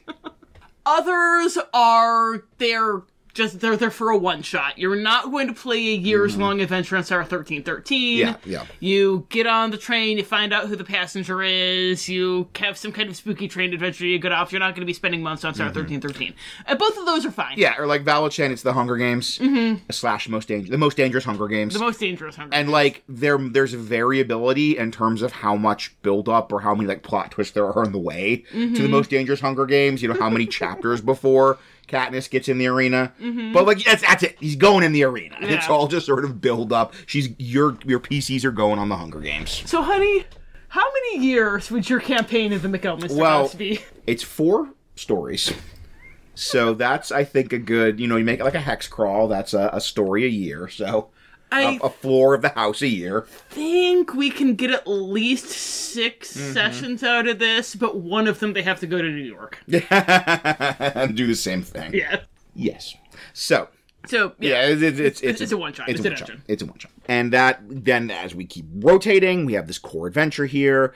We try and give a brief summary and talk more about it later, but it's Home Alone. It's the core adventure, however you iterate it, it's Home Alone. You're Harry and Marv. You get in, you want something, maybe a DVD player. VCRs. It was the 90s, yes. It wasn't even a VCR, yeah. They have a VCR. You want that VCR. None of the other houses you've robbed on this block, apparently, had a VCR. Maybe they all had VHS and you want a Betamax. But you get in, you endure the traps in Kevin's Daunting, you maybe get the thing you were after and escape, or you just escape. You're like make the wisdom save that Harry and Marv never made and be like, you know what, just go. Let's just get in our van and go. We got a van full of loot. And we're out of here. But PCs being PCs, please let them beat the Pasnoglins out of Kevin first. Yeah. Beat the Pasnoglins out of him or redeem him. Either is proper. Right. Morally speaking, beat the Pasnoglins out of him.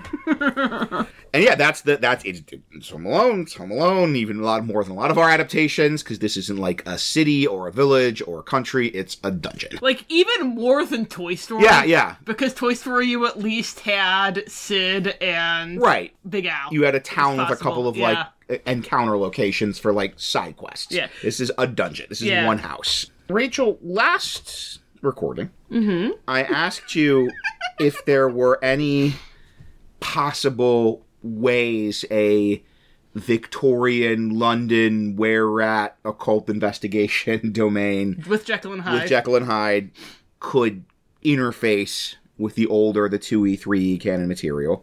And you laughed at the absurdity of that question. And now I'm going to ask you, is there any way that Home Alone can interface with the older material. Listeners, Tom can tell you this was my greatest challenge. This was staring at the screen for, like, minutes passing, just seeing that little cursor blink. Because the thing with this, and if you wanted to do kind of like the more serious, creepy slasher version of Home Alone that we were just talking about, you might be able to get something here. But if you're running it as a Home Alone session, it's so goofy. And, like, the thing is, there is a genuine pathos to be wrung out of this, just like there is genuine pathos in Home Alone. Yes, like, yes, indeed. I tear up when he sees his mom and hugs her at the end. The church scene. There was a whole thing in Seinfeld Yeah, about right, it. the old man. He gets me. Yeah. Gets me. But that's not probably what you're going to be doing in a Home Alone gaming session, like, unless you're a very skilled GM, in which case my hat's off to you. Kudos.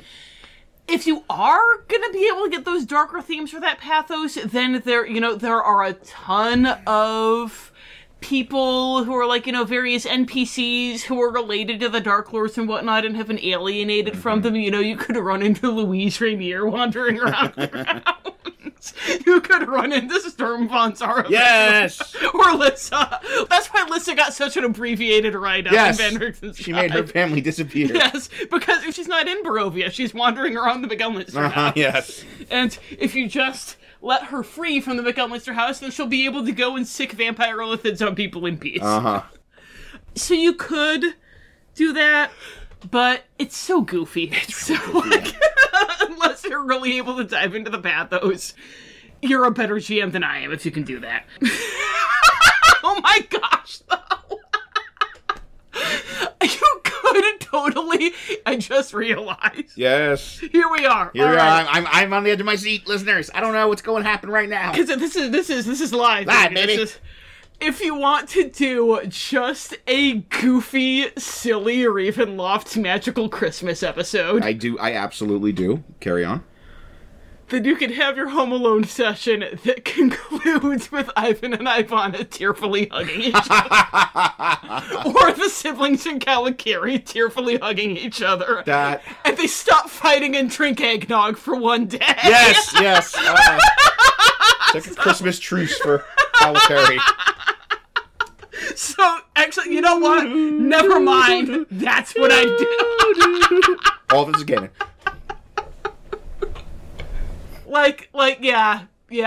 Absolutely. If you just want to get goofy as heck, and your PCs aren't super emotionally invested in some of these domains like Calicari or Borka that have, like, warring family members, but they were there, like, once, so you can bring the Darklords back for a cameo. Yes, that's really funny. Do that. That's really good, yeah.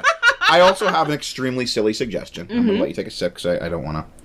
Okay, so Strahd has relatives. Yes. So what if... Cannot wait. It was like the Yuletide family gathering of the von Zarovich clan at Castle Ravenloft. And one of them, let's say Sturm, made an angry Christmas wish. Oh, Sturm would never do that. Okay, who would make an angry Christmas? Who would make an angry Christmas canonically, wish? Sturm might do that, but I'm used to Twitter Sturm. Hi, Alter. Yeah. I'm used to Twitter Sturm, and he's the sweetest person in the world. But let's say, so one of his family members makes an angry Christmas wish, and they're all sort of banished. So Strahd needs to, like, okay, we are magically forbidden from going in, so I'm gonna hire you PCs to go in and, like, undo whatever this like magic item is. But in the meantime, Sturm has filled the castle with traps. Yes! Sort of Home Alone in Castle Ravenloft. You've probably all got the map. Yeah. Filled the place with crude homemade traps. Just, if you're specifically like, could I incorporate this into Curse of Strahd for my goofy holiday session? Yes. There you go. Yes. Non-canonical goofy holiday session. So the final thing I'd like to talk about is, much sooner than we do in most episodes, is it's one house. What are we going to do? The strengths and the challenges. I feel like, dear listener, you can probably at least predict a couple of the challenges because we've discussed at great length in the previous couple of sessions some of the challenges. But first, let's start with the strengths. First off, I think it is a great holiday hook. It is a perfect holiday one-shot for a Ravenloft game, or if you don't want to be if you're not running a Ravenloft game, even a D&D game. This is just sort of the Mist, as they often are just sort of the, Star Trek transporter that pulls the PCs into the adventure, and then they leave, and you're back in the Forgotten Realms, you're back doing, like, Ghosts of Saltmarsh or whatever. But you just have the Mist rise up, and they're like, Ravenloft, and then it's flippity Home Alone. And that is going to be a fun holiday session. Whatever you're running is the realization of we're in flippity Home Alone. Yeah, we thought we were playing Tomb of Horrors. Yeah. We're playing Home Alone. Yeah. But the great thing is you're in Home Alone, but it is true to Home Alone to have it be a dungeon full of sadistic traps. Yeah. So, like, you get that classic D&D experience. It's not just like, it's a session and we're going to save Santa and fight the Grinch and blah, blah, blah. No, it's a very classic D&D type experience of a dungeon full of sadistic traps. But that is a totally valid conversion of this property. You're not like, what if the Grinch were a demi-lich and Max was a hellhound? It's like, no, yes, of course Home Alone is a dungeon full of sadistic traps.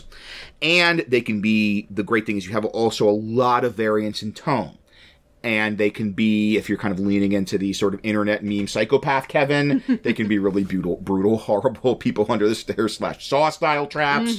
Or if you're like, no, we just want having a good time, then the fact that it's Home Alone gives you an excuse for a lot of like Looney Tunes slapstick style traps. That like, yes, we just had giant metal weights hit us in the head. But all that is we have little cartoon birds flying above our heads and have lost a certain amount of hit points. We've lost, 22 hit points. And that's nothing. There's no brutality or viciousness there.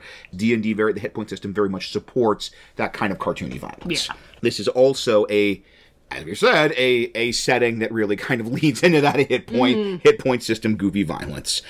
For younger players, once again, this could be a way to do kind of baby's first Tomb of Horrors if you want to give them the sort of classic sadistic traps, but in a less like mean and horrible and like kind of frustrating experience. The fact that it's Home Alone and it's Kevin might take some of the sting out. And you can go bigger and broader. And also, in terms of if you're running specifically a Ravenloft game, this domain, like Darkon, is a domain it resembles in many ways. Is a place where you can go bigger and broader with, like, the magic. That I know I've seen some complaints about people saying that D&D in 5e, last couple of adventures, have really been leading into the kind of magitech. That, like, magic is just a substitute for tech in terms of stories. So, like, the Keys to the Golden Vault, some people were complaining that's very much like Heist.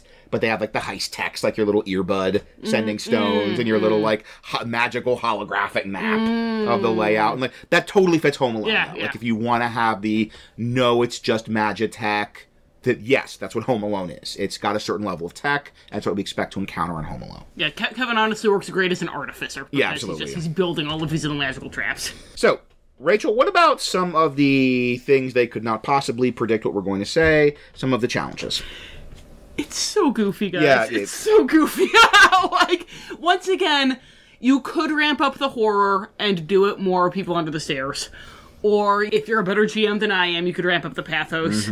But as a rule, it's going to be really goofy, and that might be what you want. You might want to do a silly Christmas session, in which case, have so much fun. Then it's a strength and a challenge. But if you are running, like, this very dark, intense, horrifying Ravenloft campaign, then this is going to be very jarring.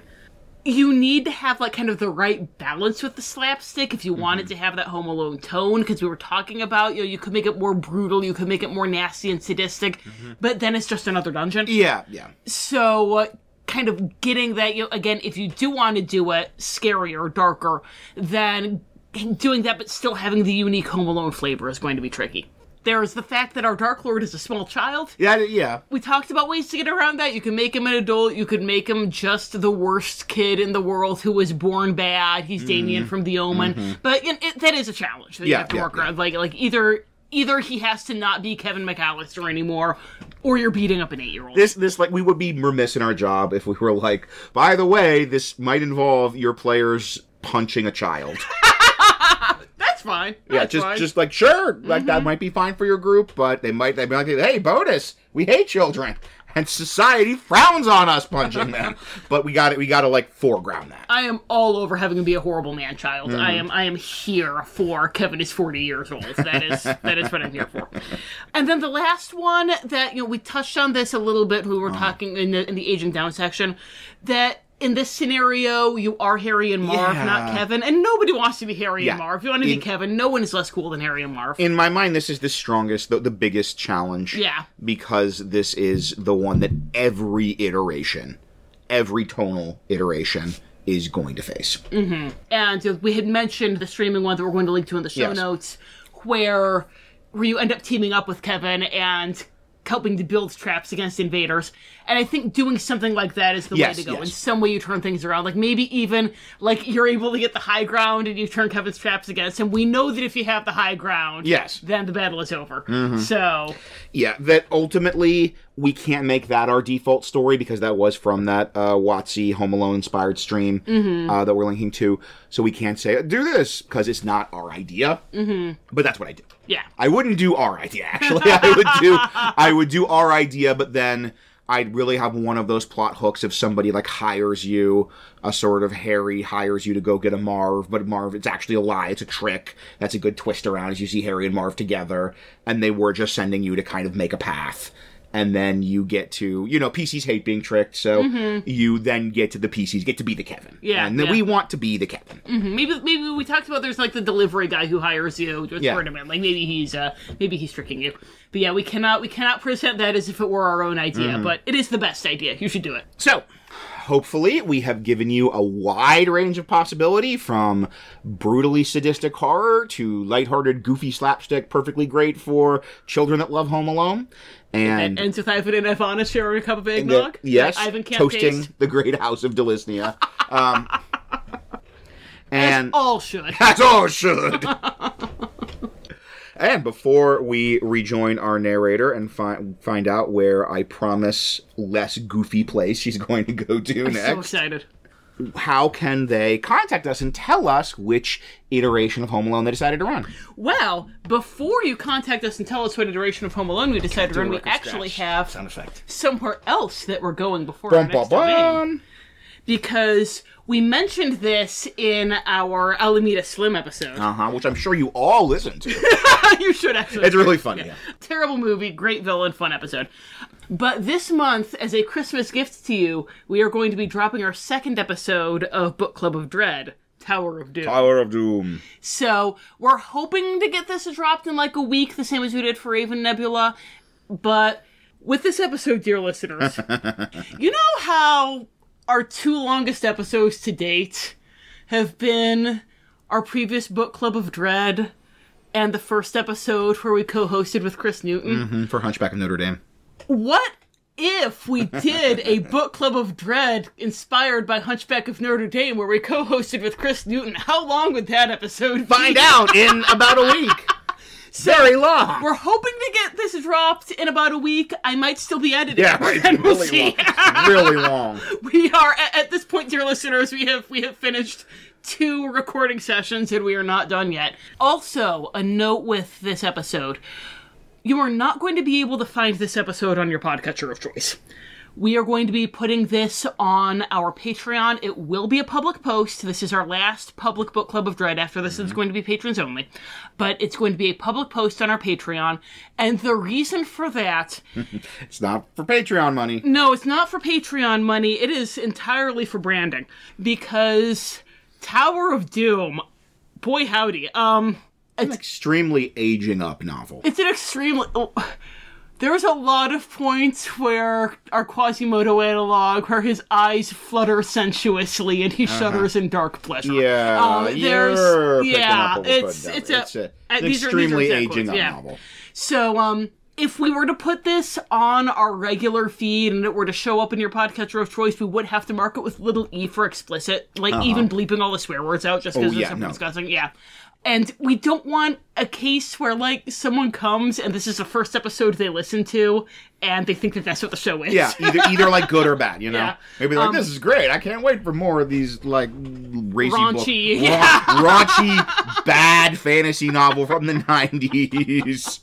Hit us on Patreon if you want us to make a spin-off podcast about raunchy, bad fantasy novels from the 90s. We'll do it. Yeah. So we are it's going to be a public post. It's not just for patrons. Whether you're a patron or not, you can go listen to it.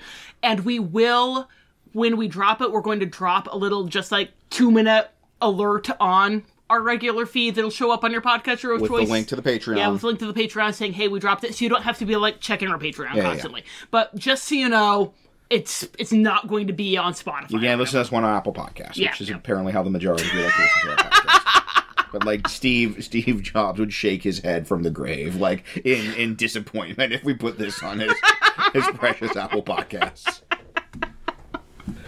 On a related note... On the theme of regret. Yes. Our themed cocktail/mocktail, please mocktail, please. Yeah. Please mocktail. Is the Christmas bell ringer. It's very good. It's delicious. Or it was. Yes. A couple of weeks ago. Yes. I am not going to be linking to a specific recipe in the show notes because we had to do a dramatic variation of it in order to have original. This is a homebrew. Because literally, as written, it's almost entirely gin. But we went with the Christmas bell ringer because there are multiple bell ringer cocktails, and clearly you have to do a bell ringer cocktail if you're going to be doing Punchback. Yeah, that's actually one of the things that inspired us to try and make this our December bonus episode. But a lot of bell ringers have multiple different liquors that are interacting with each other in strange ways. It's going to be really hard to mocktail. The Christmas bell ringer is just gin and orange juice, and you can substitute gin with ginger beer and have yourself a mocktail. So if you were doing the mocktail version, you're going to want to do 1 or 2 parts of ginger beer to 1 part orange juice. Experiment with it, see what you like best.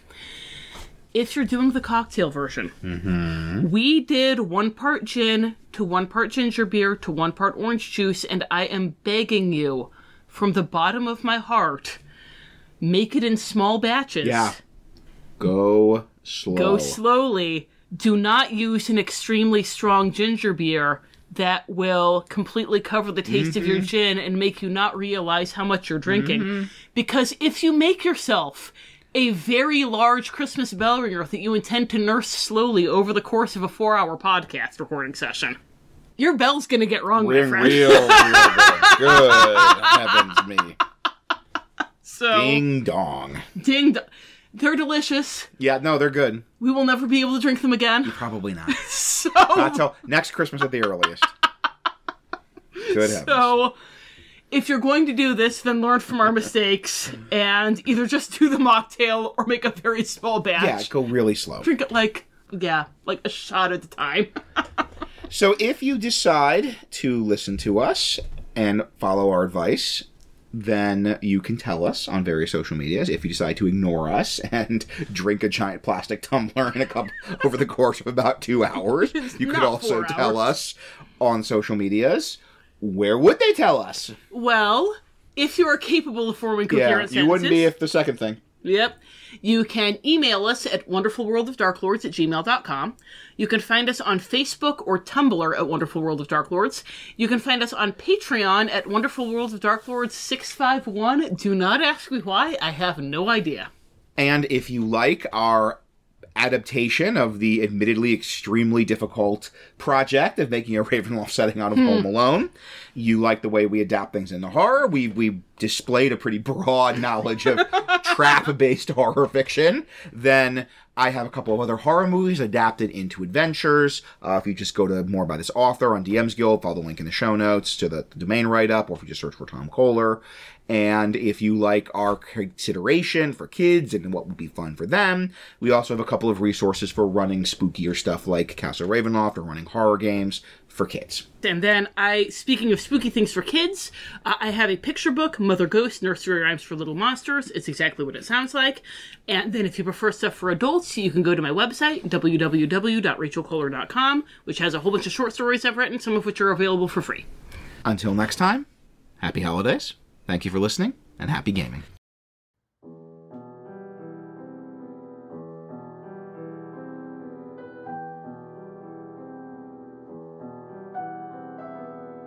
Parting thoughts.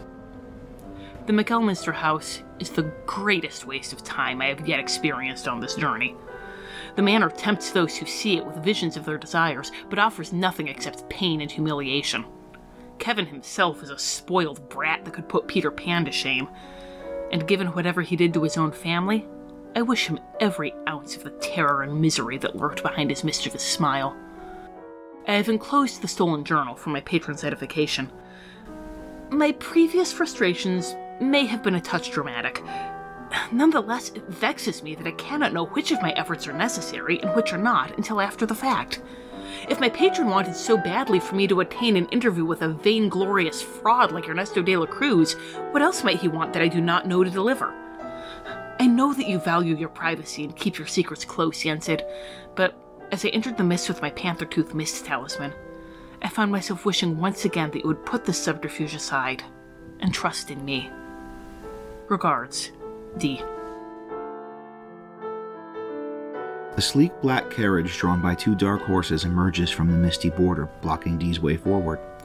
Seated upon the coach box is a tall, gruff fellow with the appearance of one who will be more comfortable in leathers and furs and a dagger in each hand than the professional suit and tailored traveling cloak he wears. By their side is a young woman with a long mane of dark hair who appears more at ease wearing a similar uniform if it weren't for the unfading, feral grin she wore. "We're here to escort you to Salem," the gruff fellow explains as the carriage door opens without any assistance. Upon the carriage seat is a small package with a folded-up piece of parchment lying upon it, labeled with an elegant D. The parchment reads, "Should you wish to alleviate yourself of the high fashions of Aslan before joining your family, why?" And contained within the package is a swirling potion of purple and blue liquid. "Your continued diligence is appreciated. Although trust does not come easily in these lands, I must ensure my desires remain unspoken. I have many enemies that would find no small amount of pleasure from ensuring I never have what I seek in my grasp. Your ignorance, though at times exasperating, ensures your safety. Be assured that none of your efforts have been in vain, my dear servant. Even when a particular domain holds little in regard to my personal interests, it may prove beneficial from an academic standpoint. Indeed, as ludicrous as it may seem, one can acquire valuable information even from one such as Kevin McElminster. Upon freeing himself from familial obligations, Kevin has become nothing more than a pampered child ruled by the shadows of his own paranoia. And without his family to guide him, he shall remain in this state forever. His very existence is a lesson for all who seek to sever themselves from their elders, for those who believe their own morals and convictions to be justified when in defiance of their own kin. I need not inform my scholar that such flippant disregard and abuse of magical tools to create such childish traps and illusions is abominable, a blatant insult to those who practice the art with the care and diligence it requires and deserves. If the McElminster house ever makes the mistake of arriving in my lands, I will ensure the little brat receives the welcome he deserves."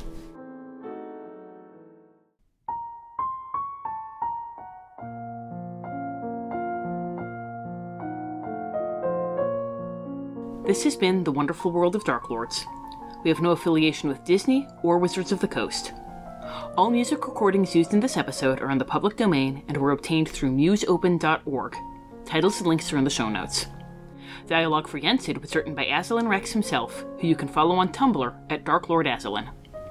The Wonderful World of Darklords logo was designed by Haylight Jones. You can find links to their work in the show notes. If you'd like to support the show, look for us on patreon.com or find our tip jar on Red Circle. Thanks for listening.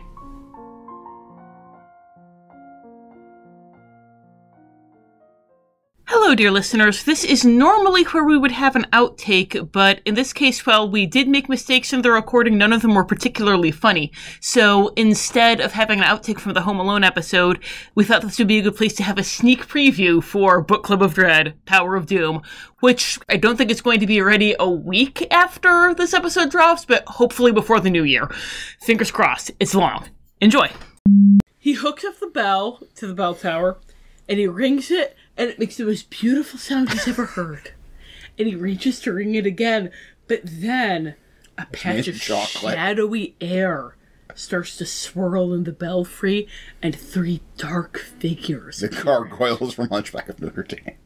And they say they're the spirits of the bell, and he summoned them by tolling the Bell of Doom! The Bell of Doom. The Bell of Doom. But this isn't the Tower of Doom. No! It's a different tower. I'm really lost. Wart asks why they're there, and they say, to kill. Kill! Kill! I'm really hoping. Every time he said kill, I was like, God, I hope she doesn't kill again. The curse of the Bell of Doom is that every time the bell is rung, someone must die. The spirit's blood was shed to bind the metals of the bell together, and the curse is the price of their blood. Wart asks who they're going to kill, and they say it's him! Whoa, no! That's a short novel. Wait, did he literally ask for whom the bell tolls?